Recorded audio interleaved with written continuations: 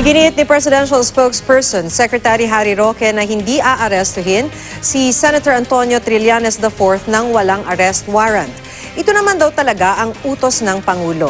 Anya, drama lang ni Trillanes ang sinasabi nitong anumang oras ay pwede siyang arestuhin. Hinamon din ni Roque si Trillanes na ipakita ang duly received copy ng aplikasyon niya para sa kanyang amnesty.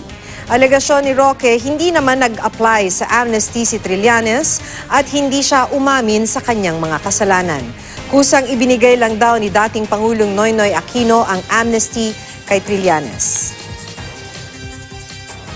Hindi po niya inappend o kinabit sa kanyang petition sa Korte Suprema ang received copy ng kanyang application form. No? Ang aming paninindigan po, dahil siya naman ang nagpunta sa hukuman, kinakailangan sumunod siya sa rules of evidence. Kinakailangan ipresenta niya yung received application niya for amnesty.